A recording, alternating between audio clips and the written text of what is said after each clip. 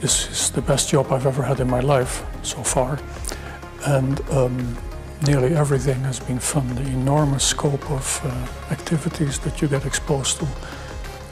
When I arrived at ESO, I had been in the ESO Council for 4 years, and I thought I knew reasonably well how it operated. Well, I did not. So I learned that we were doing much more than I even knew. I found many interesting things to do, and it was an extremely energizing experience because suddenly you have the opportunity to enable science for the community, to try to convince high-level politicians to support science, astronomy, ESO, but all of them. You meet very interesting people all over the world. You get involved in things that I did not realize I would get involved in when I started studying astronomy. I learned a little bit about pouring concrete at 5,000 meters altitude. All of this is just very exciting. ESO's role is to build and operate world-class facilities for astronomy and to foster collaborations. So that's what we're doing. ESO has had an interesting role in shaping astronomy ever since its origins in the 1960s.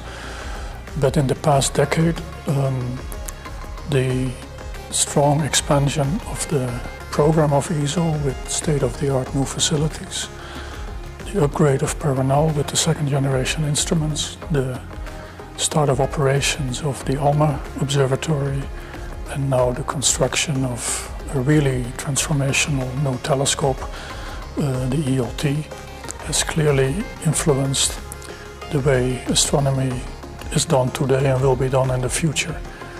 The growth of ESO into a partnership of 15 countries with more to come, with a long-term budget stability and planning ability, where lessons learned from previous facilities are being used to build new ones, has led ESO to become, I believe, the preeminent organization in astronomy in the world. Astronomy has changed quite a bit over the past 10 years in a number of ways. The observing facilities have become significantly more powerful, taking advantage of developments in technology. At the same time, there are many astronomers, and much more work is being done in big teams than it was maybe 10 years ago, and that is a more sociological change, which is also quite interesting, and it's triggered in part by the enormous data streams coming out of these facilities. Another change that is very evident in the past decade in astronomy is that the attention is drawn more and more to the search for exoplanets, planets orbiting other stars, and not so much even the search, but finding the rocky ones and then asking yourself, do they have atmospheres? Can we observe them? Is there evidence for water, liquid water? Are they in what we call the habitable zone? And indeed, is it possible to detect elements in their atmospheres that betray or are evidence for biological activity called life? And it is a field that also transcends science because it is of great interest to a large fraction of our society. We would all deep down like to know, is there life elsewhere in the universe?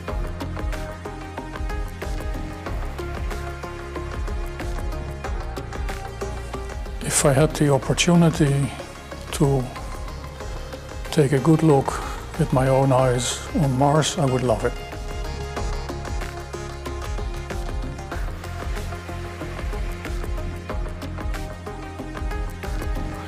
ESO is ready to provide its expertise to other projects if they ask.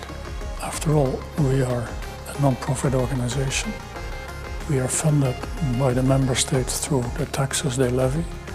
And therefore, if there is something we learn, whether it's an astronomical result or engineering practice or some of these more practical issues in how you do things in different countries or in very remote locations, we're quite willing to help, but they have to ask.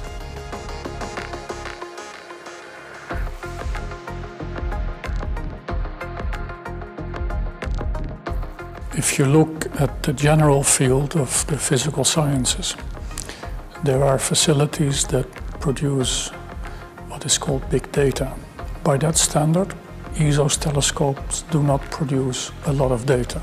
They produce a fair amount, but not this giant stream that would be very difficult to handle. And the reason for this is not that difficult to understand. We take very deep images, for example, or spectra of objects in the universe that are very, very faint. So we have to expose a long time, integrate the measurements, and then write on disk the resulting image or spectrum. That doesn't run into the petabytes every night. And in that sense, that's all under control. It's growing, but not by the big jump that you see in what is called big data.